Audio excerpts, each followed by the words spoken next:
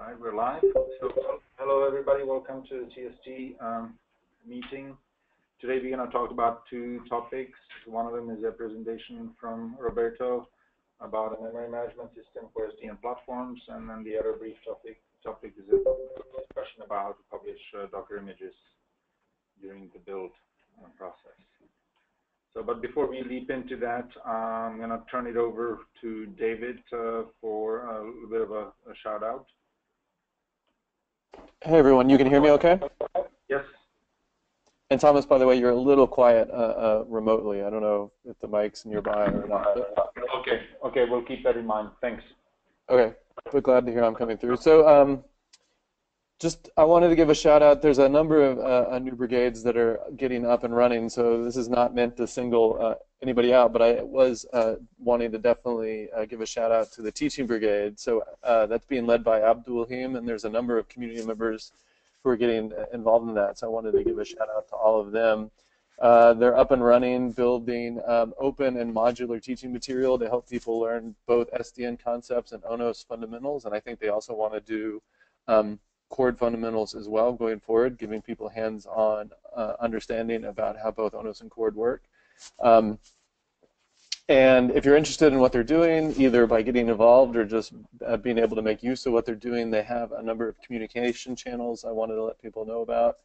I don't know if you're sharing, if you're looking at the acknowledgement screen or want to find it, there's links to everything there that I'm going to mention. So they have a regular meeting every other Thursday at 9 Pacific. The next one is tomorrow, and there's a Hangouts link you can join for that. They also have a mailing list and a Slack channel. So if you're interested or curious about what they're doing, take a look in the acknowledgements page, and there's links to all of that as well. And again, there's other brigades that are getting up and running too. I'll give them shout outs later as well, but definitely wanted to recognize what's going on with the teaching brigade. So thanks to everybody. Great, thank you, David. Okay, I'm going to, Roberto, I'm going to pass you the presentation, right? Okay, thank you.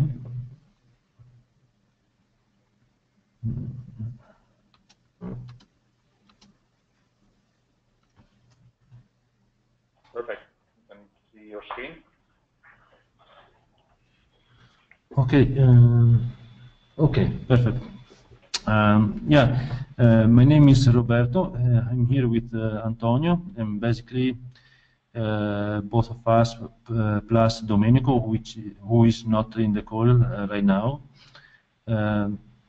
We have investigated on this kind of memory management system for SDN controller in the last year, basically, from both theoretically and also practically point of views. And so finally we ended up with implementing it for ONOS as a proof of concept. And so we are going to introduce you this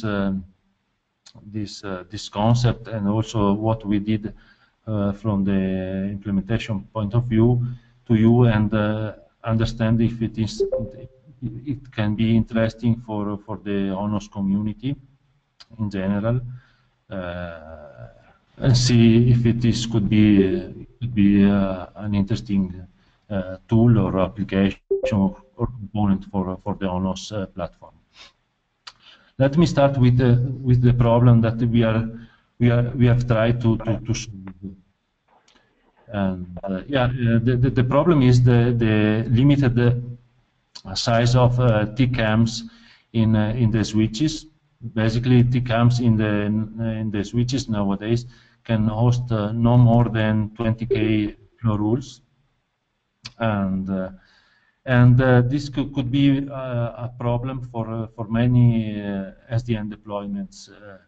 As in many deployments, like such as data centers, the flow rules can be much more, basically up to 100,000 or more, up to 1 or 2 million of flow rules.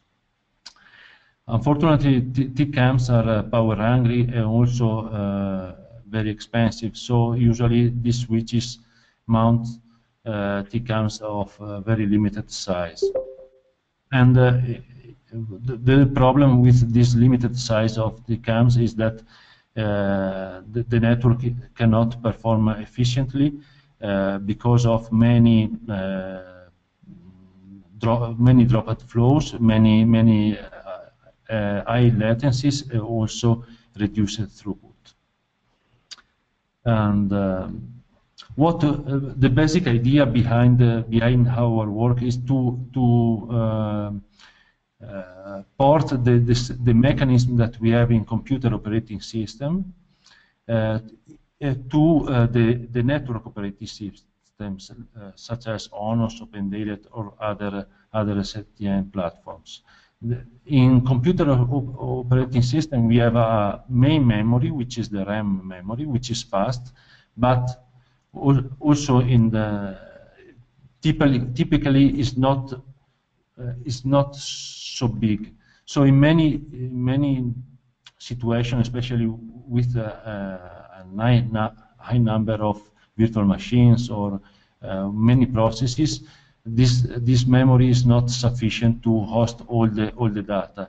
In this case, the computer operating system leverage on another kind of memory, which is called usually swap memory, which is hosted by the hard disk, which is kind of slow memory, but can be used to store part of the data, which is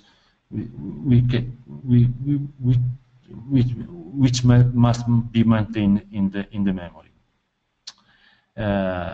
The idea, in case of SDN environments and the network operating system, is to have, of course, the TCAM and the RAM of the devices, which represent the fast memory, and the RAM of the computer, which hosts the SDN controller, the network operating system, as the slow memory, kind of extension of the device's memory, which is slower, of course, but it is much bigger.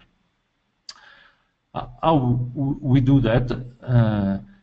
The idea is to leverage on some of the properties of the OpenFlow protocol. In this case, we are using the table full error message, but it is not limited only to that. We can use other kind of triggers for starting our process. So when the TCAM gets full, the switch sends a table full error message to the SDN controller. In this case, we start what we call the swap out process, and we move part of the rules that are stored inside the TCAM. We move them into a database maintained by the SDN controller. In this case, we make some free space for the new entries that can be installed inside the TCAM to handle the incoming traffic. What are the rules that we are moving to the slower memory? The rules are the least used rules. We determined which are the least used rules by analyzing the statistics that we collect, of course, but well, that are already collected by ONOS in the current implementation. We also have the opposite process, which is the swap-in, which is triggered by a packet in that arrives to the SDN controller, and the header in the packet in matches one of the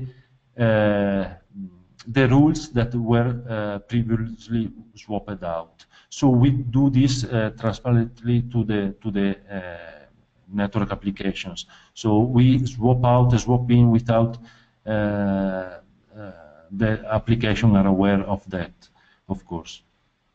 And yeah, please just interrupt me if something is not clear at any time. Don't worry. Yeah. What we implemented in ONOS, we did it as an ONOS application, so we did not modify any of the core modules and component of ONOS.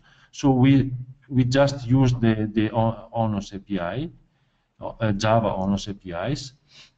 In this case, you can see we use the flow rule service to install or remove flow rules, also to collect statistic counters, and also to understand what applications are doing.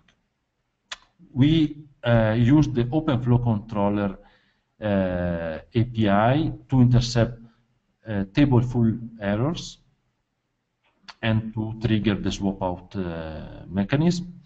The storage service, because we maintain some databases, especially the swap, what we call swap database, which contains all the swapped out rules. And finally, the packet service, of course, that we use in the swapping process to intercept all the packetings messages before they arrive to the other applications. Because we register the MMS, the memory management system, with priority 0, which means that we receive the packaging before all the other applications. In this slide, you see more or less the architecture of the memory management system as implemented for ONOS. And yeah, the swap out. Here is the mode swap out, which fills the swap database when a table full triggers the swap out process. And one thing that I want to mention here is this module, which is rule dependency, because we also implement a kind of rule dependency computation, which means that we do not swap out the rules from the TCAM arbitrarily, I would say, but we remove all once we decide to remove from the TCAM a rule, we also remove all the other rules that are dependent with this rule. That means that we ensure that if we remove a rule with, I would say, high priority, we also check if there are other rules that can match the same packets with lower priority in order to avoid inconsistencies in the network. Of course, in the swapping process, when we restore a rule that was previously swapped out, we also restore all the dependency, what we call dependency chain, in order to rebuild what the structure that was already previously present in the TCAM. And yeah, we also evaluated. We published a couple of papers on this. We also did some kind of evaluation. Unfortunately, we were not able to, but we are. The evaluation process is still ongoing. But we used very, would say, light traffic traces at the moment, because the OpenFlow switch that we have here in our lab, which is an NEC, was very problematic with heavy traffic traces like the CAIDA traces. So at the moment, we ended up with testing it with Open vSwitch and Mininet. But in these days, we are testing the memory management system with another switch that we have here, which is a PK8, which is not very powerful, but it's much better than the other one, the NEC. So as you can see here in the results of the evaluation, yeah, the effectiveness of the memory management system, of course, depends on the traffic, the amount of traffic that comes derives to the network, and also on the size of the TCAM. In this case, with different size of TCAMs, we have different also results. When the TCAMs is bigger, I would say, the effectiveness of the memory management system is lower because, of course, the switch can handle easily almost all the packets because there is more space in the TCAM and there is less lower need to swap out the rules. And yeah, in this case, sorry, I forgot to mention that this evaluation compares the throughput, end-to-end throughput between two hosts connected by a SDN switch with and without the MMS. So you can see more or less the difference here with this very light traffic trace. And this is a very fast introduction of the memory management system. And so we are here open to hear your questions. I have a question about the swap out rule. What's the eviction policy? Like, how do you decide which rules to evict when the tables are full? The policy at the moment is that we swap out a specific configurable percentage of the rules installed inside the TCAM, and we move the least used rules, the least matched rules inside the TCAM, based on the statistic collected by ONOS. But we do not remove only by using the statistic. We also implemented an algorithm that try to elaborate a little bit these statistics in order to understand if not only if not only to count how many packets matched that rule, but when that packets matched that rule, in order to avoid that big microflow arrived in the past and that matched a rule in the past. Basically, this rule, if a rule was matched by a elephant flow in the past, to avoid that this kind of rule is never swapped out, even though this rule is no more matched, just because it was matched far in the past by an elephant flow. So we are kind of trying to understand when the rule is matched. Yeah, I mean, I think in general, this is a pretty good idea. But I guess in terms. Okay. Yeah.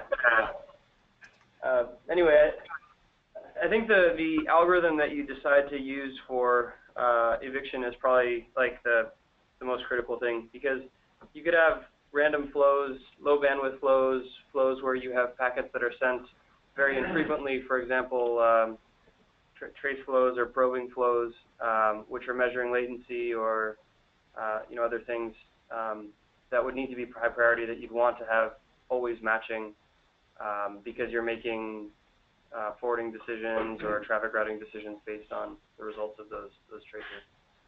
or just ultra low latency sensitive flows at the application layer, which may not be high bandwidth. So yeah, I think this is interesting, and would be interested in seeing sort of this move into the core. And I think the interesting piece is the part that we didn't really get too much details on the slide, and you just started to explain a little bit, but maybe that's your paper or something that you're working on. Quick question also, do you measure sort of how recent the flows have been active by sort of performing some delta analysis on a flow statistics within a recent time window? Because it could be that you have a ginormous, you have a elephant flow that has been active 5 days ago, but hasn't said anything since then. Do you at all evaluate sort of the recent activity? It is Antonio speaking. It is like a mixture between the two, because we maintain an history of all the flow. So when the flow comes for the first time, then the MMS maintains inside its database an external statistic. So an history based on the delta on which ONOS collect the statistics. So the default timeout for collecting statistics should be 5 or 10 seconds. Now I don't remember the right number. Then we save the delta of packets between this value and for every flow that is currently inside the TCAM. And then we evaluate if this flow through another algorithm, if it is really matched or not. Because since we evaluate all the history of the flow, we need to understand if in the last part of the time that we are collecting the statistics, as Roberto said before, when we have an elephant flow, this elephant flow has got really high values of packets that pass through this flow. Sorry? I see. Okay, I understand. I just wanted to make sure the time was considered, not just the raw count. All the time. So then there is this algorithm that checks if this flow is currently matched or not. Yeah. However, yeah, this is one way to do that.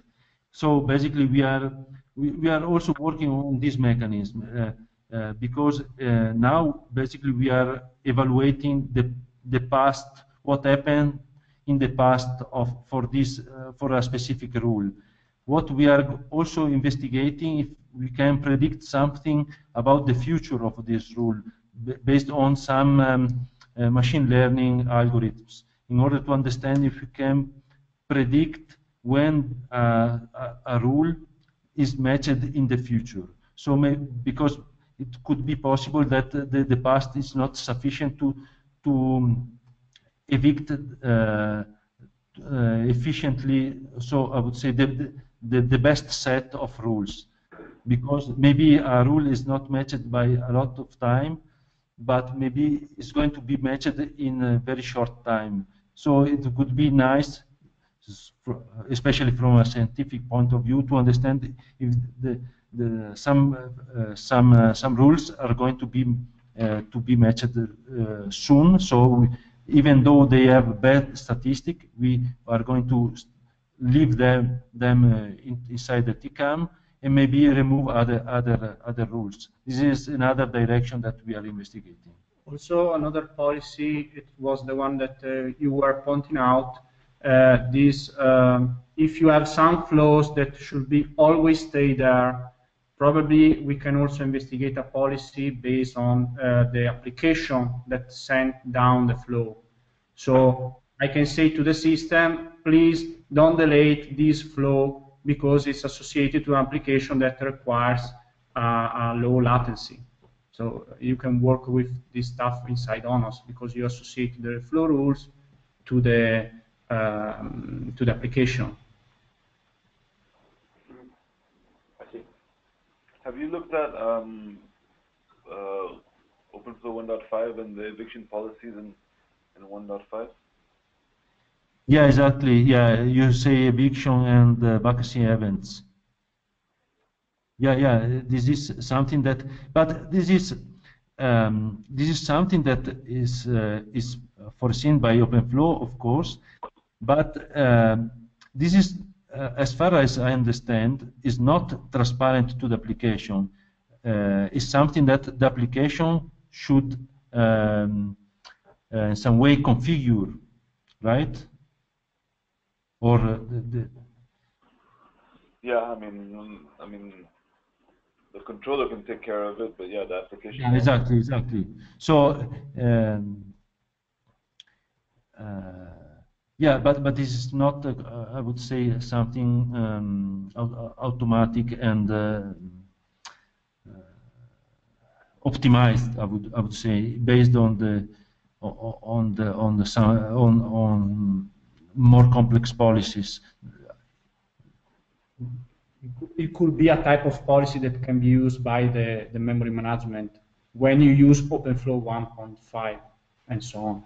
For instance, vacancy events could be one of the another trigger that can trigger the swap out mechanism. So when the the the, the number of rules becomes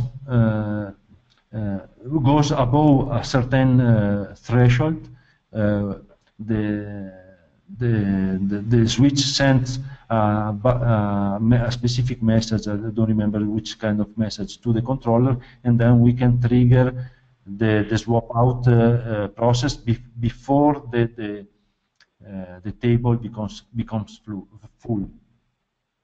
Yeah, I see this mechanism as a tool for the memory management system.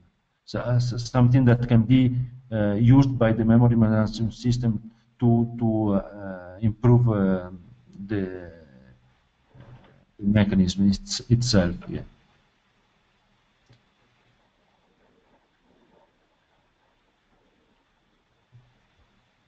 Will you be where are you in the process of contributing this? Where we are in the process, we have,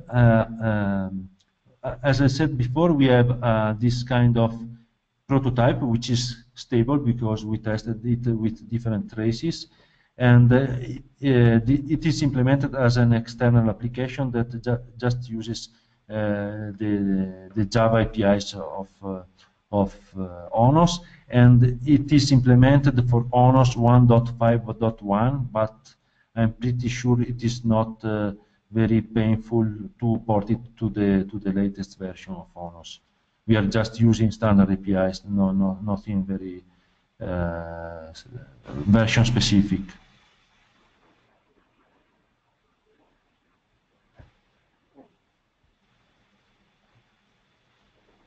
So the reason I'm asking is we're sort of starting a process of figuring out how to disaggregate the ONOS code base, and so this might be an example of one of the applications that could be hosted in its own repo separately. It has not embedded yet. What do you think, Oli? Because I think this could be used as an example of a sort of an application that's linked in but in a separate repo. Part of the overall process, right? Because we're heading in that direction, right?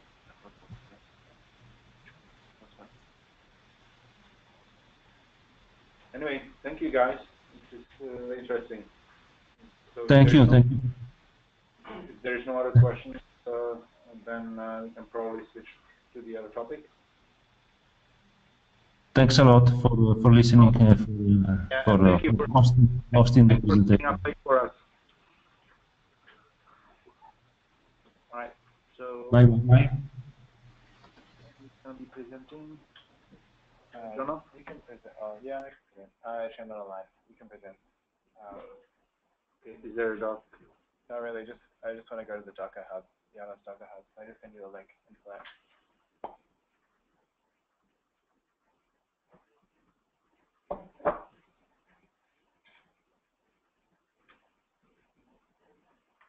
All right.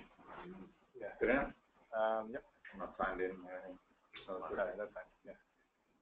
So currently in Docker Hub, we have ostensibly a Docker tag for every version of ONOS.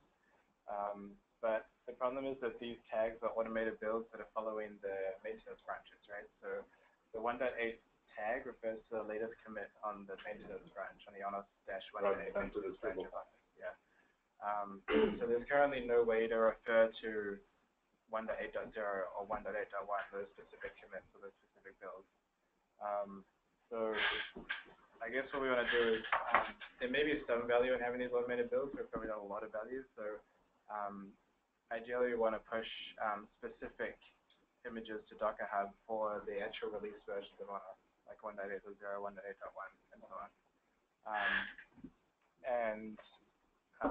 I guess this can be done manually, but it's going to be better if it's done as part of the release process, right? Sure. So once we make a release, we can simply just build the Docker image and then push it to Docker Hub. And building the Docker image is pretty easy. It's one command, and then there's REST APIs that allow you to push to Docker Hub. So it shouldn't be a huge sort of addition to the build scripts, but this will give us a lot of value, because in code we're currently referencing a ONOS Docker image, which is in the open code repo, but ideally we'd have it on the ONOS repo so that everybody can use it. So do you think there is value in retroactively going back to some of the existing? I mean, we can do that if we want to, yeah. We should probably work our way backwards then. Retroactively do what? So these are all following the heads of the maintenance branches, right? So do we want to, just for consistency's sake, I mean, once these are pruned out by the system. What? The 1.2, 1.3 are pruned out. Yeah, I mean, if you want to go back in history and I'm just asking what you guys would want. So because if you're gonna do it, we should follow a consistent scheme, right? Yeah, so if right. you do it, let's say that we need it for 1.8, Yeah. because that's what Corin is doing, right? So we should do. So should we do like when we cut out the maintenance releases, let's say 1.8.1, 1.2, those should have each of their own image on it, right? Yeah. Okay. So why don't we just do those? Why don't we just cut them in full? So like have 1.8.0, 1.8.1, 1.8.2. Yeah. So we can probably retroactively build at least the latest 1.8.0, right? Yeah. And then we can probably prune the other one. there is in the so Docker doesn't automatically build tags. no, you can give it a tag. You can tell it to build this particular tag. So the problem is that it's a manual process. There's no API to There might be an API. I'll have to look. I don't know. There probably is. But then you have to write something that like actuates that API. So I don't know which one we prefer. Is it like I think like making it part of the release process might be a bit more make more sense. Like we could have released 1.8.1. Yeah. That's what the suggestion, right? Yeah, because you have to make it. You have to go to this thing, and you can probably do it in an automated way through Docker Hub. With the advantage of maybe building it ourselves, building the container ourselves and pushing it up, is that we could probably make a smaller container image. Right now it's 0.5 gig. So Yowza. yeah. But I guess we're about 130 megs of Yeah, I mean, Plus Java 8 is Oracle 150. JRE seems to be. Jerry. It brings in a whole bunch of others. Oh, if you do the JDK, it's huge. The JRE itself, which well, the problem is there. The moment you install Oracle, there's no way of going to the Oracle JVM or the Oracle package for Java to be headless. So when you install it, it sucks down X. Oh. So if we could run on OpenJRE, then we could use the headless version. Yeah, it's smaller. But the point is that like you could easily build a container where you just copy in the binaries that you need or whatever, and without caring about the rest. But this can evolve, right? So I mean, for the time being, right now we could just publish, use whatever simplest scheme. Yeah. Because hopefully, like you said, just one command we can insert somewhere along the process to insert a way to build it. Yeah. The one command that's building it ourselves, or that's having Docker Hub build it. So I don't know if there's an API to get Docker Hub to add a new kind of build. No, we can do that. I mean, you kind of build Yeah, like to do the screen. To do. Oh, okay, yeah, it probably is. I mean, so yeah, I mean, if that exists, then that's really easy because we just make the call and it would go and build it automatically. Otherwise, we just have to build a, as you're doing once you've done the build, you can build a Docker image, which is Docker build, blah, blah, blah. And then there's some REST APIs you can use to push the image up to the Docker Hub and tag it. So I guess you have to work out the authentication and stuff, so there's a few calls you have to make, but well, you can if you use pipeline, you can just use. I wonder if that would be. If you just use the fuck it. Fine. If you just use I mean, you can just push Docker. The Docker daemon has the Docker service has a push. Your registry it can be pointed to Docker Hub when you just push it in. If you use pipeline, got a module for it. Say publish it. And as far as naming goes, we're okay with like 1.8.0, 1.8.1. Yeah, I think so. And going forward, we'll get rid of the 8, which refers to the branch. So is there something that how should we go about doing this? Because I mean, I wonder if this would be a good opportunity to bring in Vishwa to help us. Well, so I guess the decision, I guess, so we've decided that we would publish Docker, publish images as part of our own release process. I would suggest we do that to start with, yes. So that would mean, for example, when we do, we can slice and dice how we like, but I was thinking when we do quote unquote official builds, which are RCs, betas, and we would go through this stuff. I mean, it's all like a. I'm a little worried about pushing up half a gig. That's going to make the build take forever. I don't know how long does it take to push one of these things. I mean, again, so the point is like if we build it ourselves. Yeah. Because the problem here, the reason why it takes half a gig is because I have to suck down the code and build the code and take the tarball. Build environment as well as the runtime environment. So. Or you could just put the runtime diary if you built the code off the side and. Yeah. You can just basically like as because part of the build process generates a tarball. You can take that tarball, shove it into a container, and untar it, right? Essentially, and then that's a lot smaller than doing all those other steps to go around, and it would be also much more predictable. I like that much better. We could also then use that image for testing. Yeah. Docker, locally for this Docker. Do whatever you want. I mean, yeah. Okay. I haven't looked at how much we can shrink the image. What's the time urgency for this? Maybe we should have it for core release.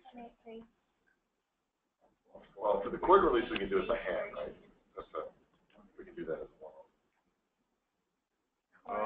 Standard edition relies on 1.8.3.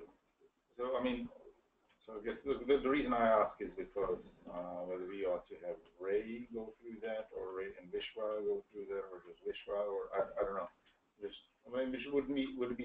Shouldn't be too hard. It seems like it, right? I think it would be something you would be able to work with Ray on that, or That might like to do. I don't know what it fits in. I mean, okay. So it fits into this larger story of like the yeah, for sure. Because as part of like publishing a Docker image, you publish Debian RPMs, whatever, right? All this absolutely. All this like suite of it absolutely falls into that process, which is why I asked if we should pull in Vishwa. I'm just wondering how much more time we should dedicate. How much time are we willing to dedicate, as opposed to just building a Docker file and pushing it up? Like just adding another job on Jenkins to it. Well, either way, you got to write the scripts, right? So. Well, there's not many scripts to write. That's the basic thing you need, right? Just build it and push it out. Yep. And then in the future, you can think about reducing the size and all that. Okay, I see what you mean. Okay, so this could be like a build release process post-amble, because this is not something that has to be done as part of that same sort of a lock repo, blah blah blah, revisioning and everything else. You can execute this retroactively on the ONOS start GZ. Yeah, right? That's what I was thinking. Yeah. Okay. So that is universal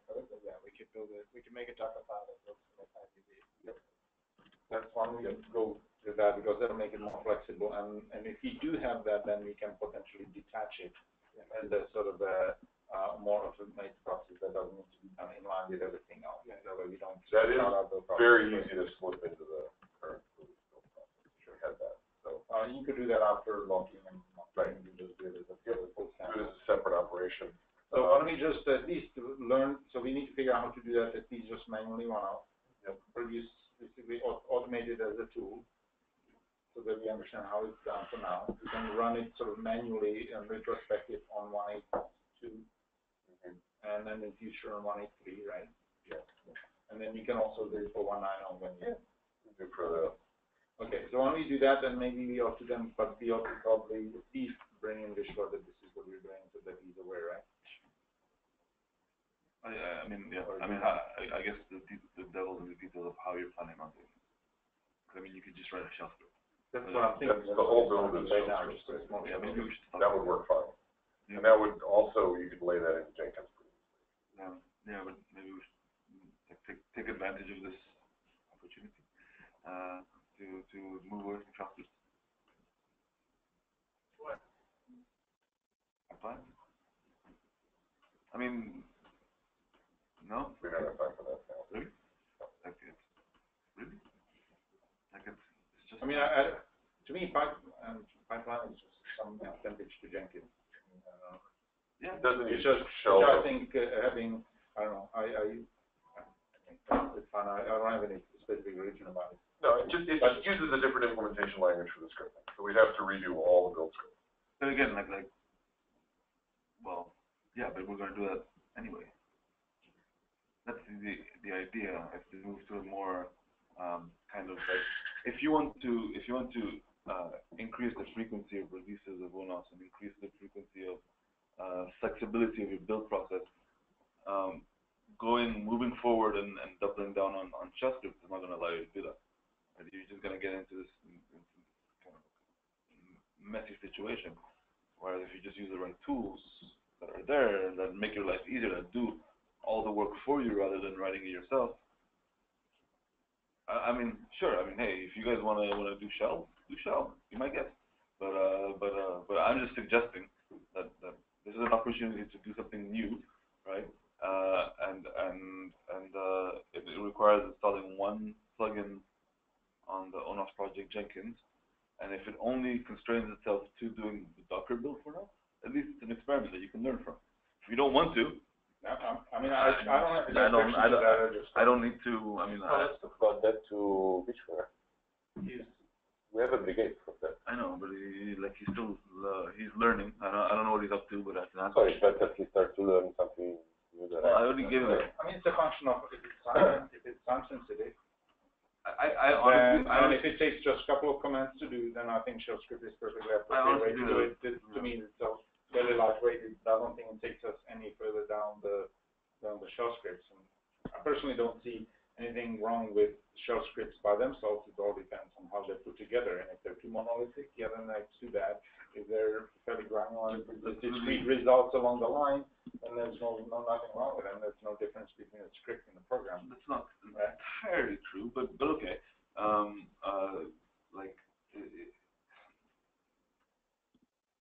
So the thing is, pipeline executes only in the context of Jenkins, correct?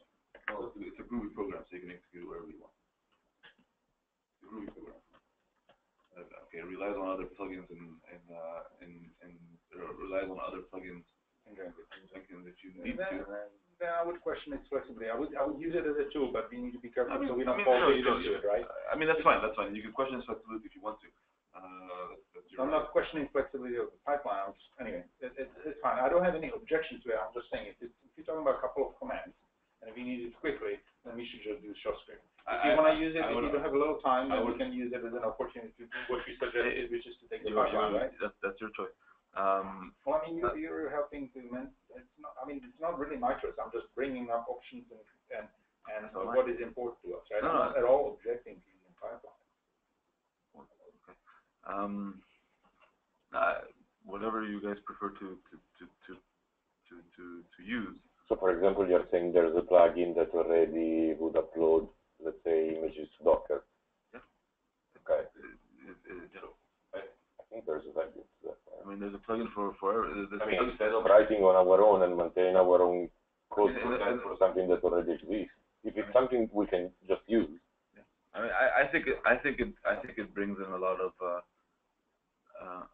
value, and you can, like, it's an entry point to an environment where you have. I know, like, you don't like the sound of these things, but like continuous deployment, continuous integration, it opens the door to that. I'm just suggesting, as part of this, to create a new project that could be the first the first foray into that world. That's all I'm suggesting. Now I would even argue that like writing a shell script or writing a Jenkins file, you're going to spend the same amount of time. Right, like it's going to be the amount of time required for either is going to be equal. So that's all I'm saying. Now pick your poison, right? If you want to do it with shell script, do it with shell script. But I think ultimately there has to be you have to recognize that using shell scripts for everything doesn't it'll ultimately cause more problems. Right? Unless you want to architect the shell scripts as well and create, modules and this and that, and you can reuse pieces of it. I mean, yeah, sure, you can do that, but man, holy shit! I'd rather have a real programming language. I don't know. To me, it sounds like it's like 100% natural. But okay, well, that's fine. I mean, from a timing standpoint, we don't need anybody from, right? We're not free. We're not enough. Integration.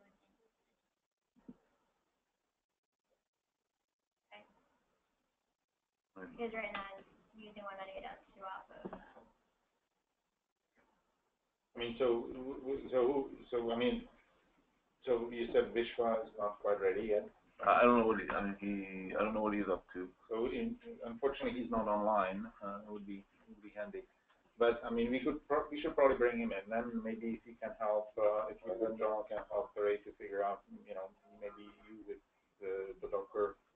At least with the pipeliner, and then Jono with the Docker stuff, and so that way at least Ray is. I mean, I don't want to force anybody to do something you don't want to do. I mean, I thought the point was to long term to go with pipeline anyway, right? Yeah, that's fine. But I thought the pipeline was its primary purpose was really just to pipeline various steps. What those steps are, how you code those should be as concise as possible. Like you're just basically just giving these steps that it runs in a pipeline. In Jenkins, you can code shell scripts, right? Even without pipeline, or you can code shell scripts, you can code Groovy, you can do whatever you want to do. It was at least my belief, but perhaps I'm mistaken, that putting too much stuff in Jenkins ties you to Jenkins. But again, so what you should be let me finish. What you should be putting to Jenkins would be just basically the little nuggets of things that you, those specific things. Precisely. Right? There should be not much code in Jenkins. There's no code. There's zero code in Jenkins. Right? Or in pipeline, or any plugin that you look at it, right? Well, plugins are plugins, right? I mean, in that case, why do we use all kinds of plugins for Buck? I'm talking about config. But my point is, there's zero code in Jenkins when you run the Jenkins file. So the Jenkins file is included in your code base. Okay, so it's revision control just like your code, right? So it's part of your code, and you just tell pipeline there's a Jenkins file, do this, right? Okay, so I was just simply what I was after was a very, very simple thing. It is so that if, let's say tomorrow we decide to go with Travis or something else, an electric build or whatever super duper build, then we don't have to rewrite our bulk of our scripts or a bulk of our tools to suddenly change from this build to that build. That's all I was after, which is one reason why I thought, regardless of what it is, if you give small discrete steps that people can run either manually or they can run in the context of some sort of a build system, whether it's pipeline or Jenkins, Travis, whatnot. Clearly, I mean, if you do have some recipes that are build system specific or CI system specific like Jenkins system, of course, I completely agree they ought to be checked in. But I'm trying to minimize that. Even if they're checked in, I'm minimizing the volume of that. And if pipeline allows us to do that, I'm perfectly for that. It's no problem. I'm just trying to avoid having too strong tie to a specifically built system, because when a new one comes around, then there's a lot of effort to force. That's all. That's all. Sure. Yeah. Really, So if you can help Ray, if you could help Ray maybe with getting going on our Jenkins system, you can maybe document it so that this was aware of it at least. Is that right? And then Jono can help you with the specifics of the Docker stuff. Is that right? Yep. And we can use it, like you suggested, we can use it as an experiment to bootstrap this, especially if the goal is eventually to go there. So we don't need to do, by the way, to build the entire pipeline, right?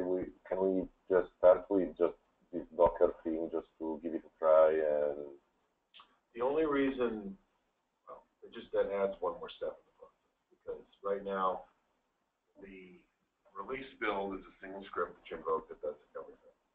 And now at the end, what you'd have to do is poke this pipeline. Yes. To go. It's not the end of the world. So we can use the option also of not publishing everything, which I kind of like. I don't know if we want to publish every RC and every beta. We only need to publish what you guys need, basically, which are the main releases, right? You don't need the RCs and whatnot. I don't know. So we can use this thing just for Docker for now, just to start, and then we expand it eventually if we like it to something else, right? It can be a learning experience for Vishwa and others, and if we all say we like it, we just use it for other stuff.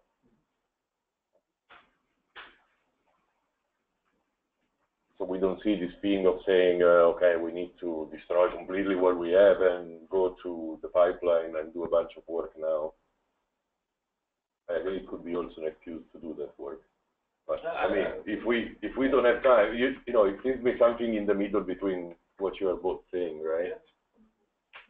I don't know. Maybe I like new tools too much. You do, but that's okay. No. I think I just don't like doing work myself. Yes, but you're willing to redo work you've already done so that you don't have to do work. That's what I don't get. I look at this and I go, oh my God, we have months of work in these scripts and now we have to like redo them all. That just makes the hair stand on the back of my neck.